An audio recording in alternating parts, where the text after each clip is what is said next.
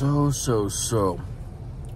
If there was a brand that you could see complete potential in the near future, it'd be this one. This brand right now, Aganorsa Leaf, what they're doing, their hunger per se, to really push their cigars, it makes me feel like, reminds me of like my father's cigars, maybe like, I don't know, 5-10 years ago. And before that, in my younger years, LFD. I remember when they started getting real popular. Aganorsa Leaf is, not that they haven't been around, but they were making a lot of stuff for other people, whatever. And then they started coming out with their, you know, their cigars, right? I don't know how long, but the bottom line is, I really haven't seen them, whatever they were doing, up until really recently, maybe the past, I don't know, shit, a few years, not that, maybe 2, like not, it's not like I can say, oh, 10 years ago, you know, I was smoking Aganorsa. I could have been, but not in name, in tobacco only, which there is a difference. You know, I think Gurkha and a few other companies contracted cigars through Aganorsa in the past. But anyways, I digress. So this is the Aganorsa Leaf Signature, not the Supreme. This is a Nicaraguan Puro, that's what I read. And it's a nice presentation, nice size. It is a Toro size in length. It feels like a 40-something though. Maybe 46, maybe less, I don't know. I like the size. The bottom foot is, you know, whatever, it's cool, different. Sure. It's all about the cigar. The cigar looks like, almost like a sun-grown Connecticut, meaning picture Connecticut with a little darker spots here and there. That's what it looks like. It is a Nicaraguan Puro. The cigar feels pretty dense, but kind of light for its size. It doesn't have a huge substance to it, but it's going to be all about the flavor. I think I've tried this one before, and I can't remember. I'm going to screw that up. I've had the rare, the rare leaf, not the Supreme leaf, and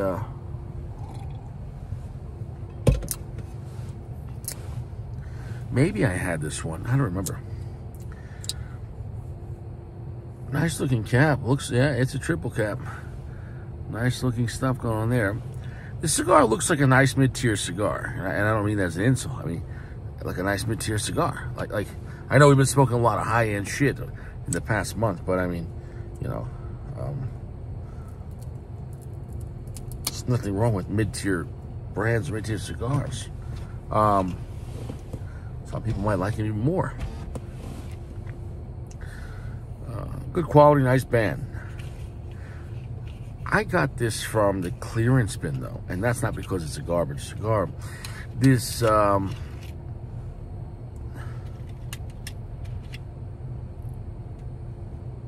shit, where did yeah. Was it from the clearance bin? Was this one from the clearance bin? I thought it was. It was. Ah, shit. Was it?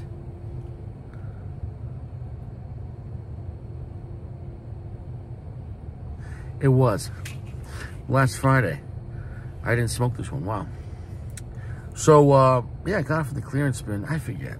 $7, $8. It would cost a little more than that. Maybe 10 or 11 at your lounge. Maybe more if you're in a really democratic state.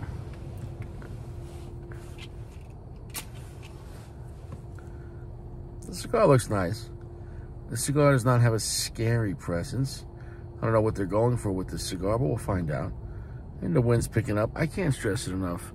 You should probably be using soft, gentle heat. Okay?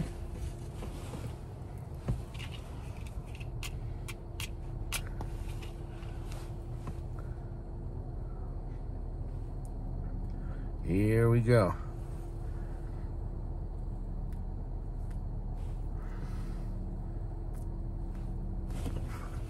That wind is blowing the match right up my ass.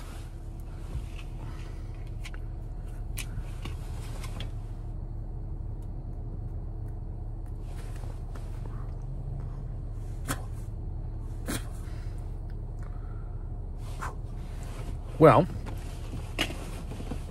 cheers to you, friend, and I. And no, Gail Sack, we don't have a show tonight. Every time that I don't have a show, if I'm going to do a review or relax, Richie has feelings, I get a message from Sack on YouTube. Hey, bro, we having a lounge? I was going to warm the car up, right? Bro, what do you want to... Nobody gets that. What do you want, a live feed? Attention, Sack. There's no lounge tonight. It's closed. Yeah. What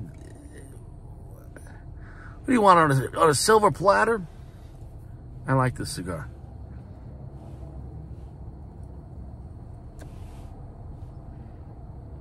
All right. Yeah, that's a good cigar. Because I can smell bullshit a mile away. Yep. I like it. I like it. Yep. The cigar had some time on it. How much, I don't know. But you get a lot for your money with Aganorsa leaf. They have their own farms and etc. And so it's a big company, man. They have a lot of good tobacco.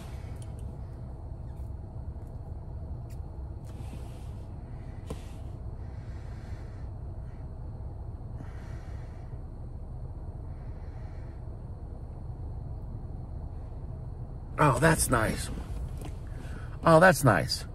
Medium strength, but a lot of flavor. Very nutty. Slightly oily, not creamy, more oily. Oily, it feels like when your tongue is, things are sticking, but oily is like very, mouth-watering feeling. Does that make any sense? It's an oily cigar. That's surprising. It's got a good amount of spice for what it is at medium strength.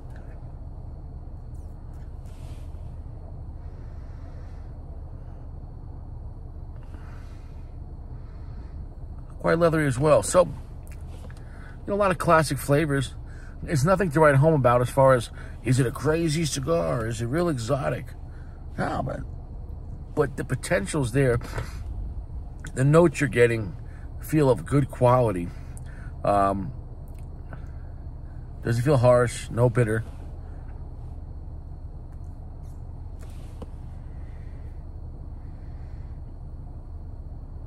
Draw is superb. Quite nutty, this cigar. Not a super dark cigar. This is 50, 60% to darkness. Quite nutty. The spice is picking up. We are at medium plus. Wow. Finish is pretty long and pretty heavy. So for a cigar that's medium plus right now and 60% to darkness, you would say, well, why is that so exciting? It's got a lot of flavor. It is not boring. And the finish, this is going to pick up, I can tell. I know a winner.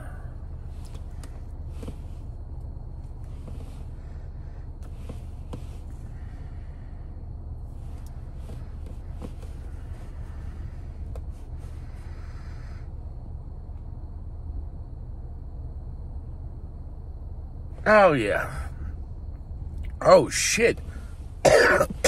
Whoa. Whoa. Whoa. I was holding the smoke there. And that went to medium to full in one instance. Like, that strength picked up. I like this cigar, man. This cigar wants to be pretty strong. Wow. Watch out. Not every cigar has to be dark to be strong. Although generally that's what happens. The shade of the wrapper generally dictates the profile of the flavors, but the type of fillers you're using generally dictate how loud it pushes those flavors. That doesn't make any sense. Really? Really? Do you get tons of chocolate and earth off a Connecticut wrapper? Shade grown, light wrapper? No. You get that off a Maduro, though, probably, right? Well, what's the difference? I could take the same filler cigars, use a shade grown, and the other one can a rich Connecticut broadleaf, like on a Liga number 9, and it'll be a big difference. So what? Oh, it's only one wrapper. It's like right now wearing a big, heavy blue jacket, right? That's the wrapper. Right now, if somebody was looking for me, be like, yo, what does this guy look like?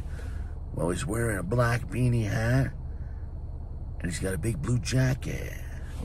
The jacket, right? They wouldn't be like, so what does this guy look like? Let me tell you something right now.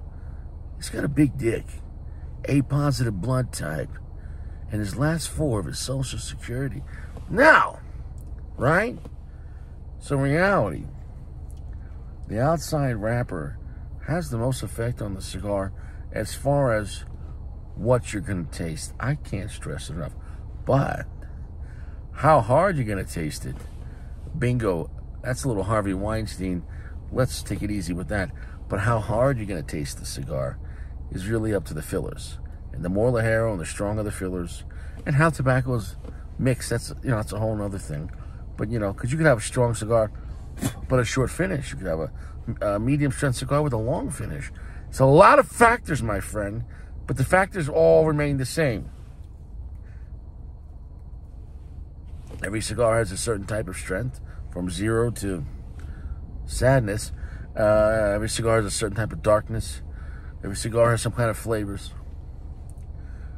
And the strength is how loud it's pushing the flavors. Every cigar has some type of finish. How long and how heavy the finish is, right? So, I mean, these are the factors. The factors you can control: how fast or slow you smoke it, how hydrated you are, if you ate, if you're tired, not tired, where you're at. You're going to taste more flavor when you're by yourself. Ah, bingo. Another Harvey Weinstein. You're going to taste more flavors when you're by yourself because you're not getting affected by other people's bullshit, their negativity, their frequencies. People's frequencies affect you. I can't stress it enough. If they're loud, if they're smoking an acid Cuba next to you, and you're trying to smoke an Opus X, it's going to ruin your night. I guarantee it.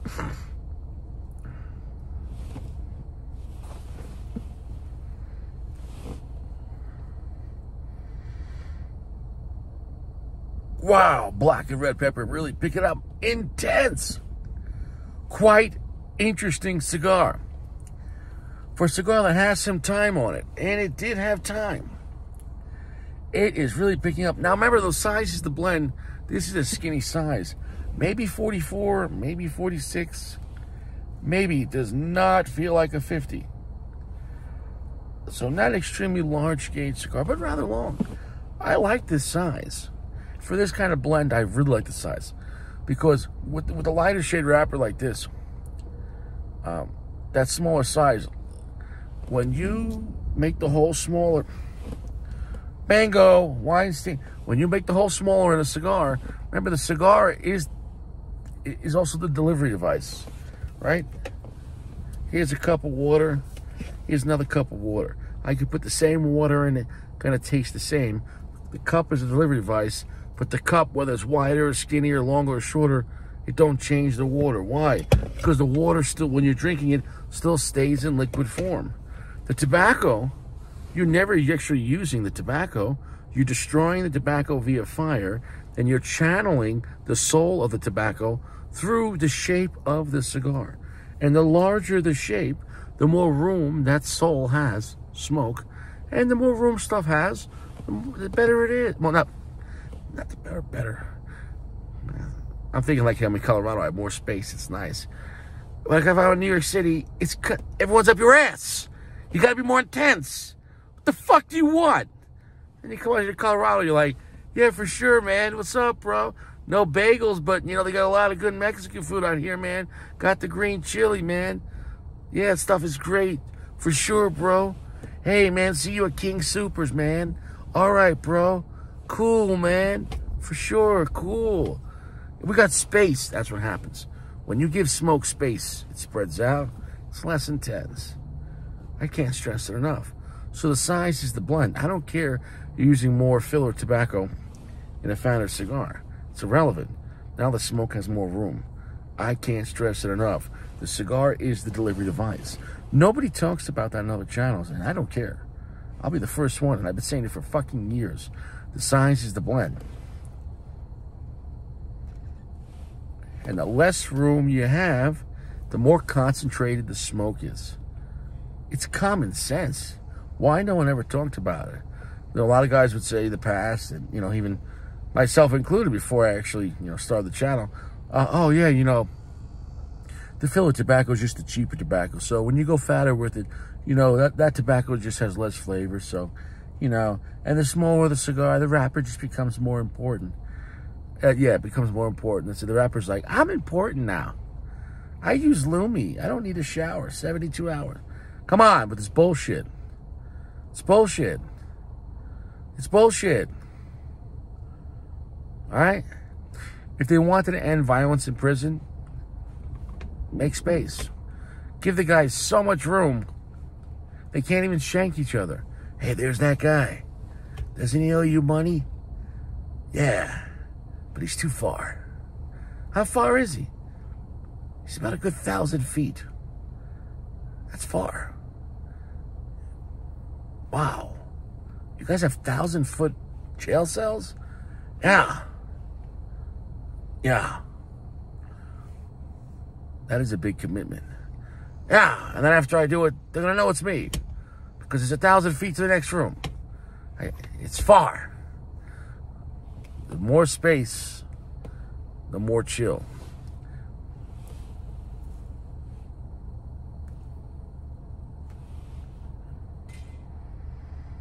I'm really enjoying this cigar.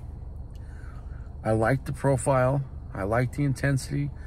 It's interesting because it's not super dark cigar, but that level of intensity. So it's quite nice. It said in one of the things I read, they were going after the glory years of Cuban cigars in their heyday. I don't know. I wasn't around in 1957. I wasn't.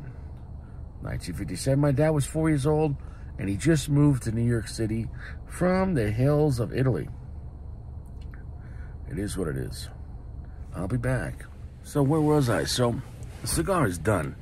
I was smoking the cigar on the roof of the parking garage, and my friend that I know, that he takes his dogs up there, because the open the sixth floor of the parking garage is like it's open. You know, there's no roof on that part, and so it's still covered in snow. So he brings up his 4 dogs, and they're running around. And so he was drinking a beer. So he's a cool guy. So we're bullshitting, talking. So anyways, I finished the cigar, and what I think about the cigar, the bottom line is I enjoyed it. So the Signature Leaf, I would recommend it.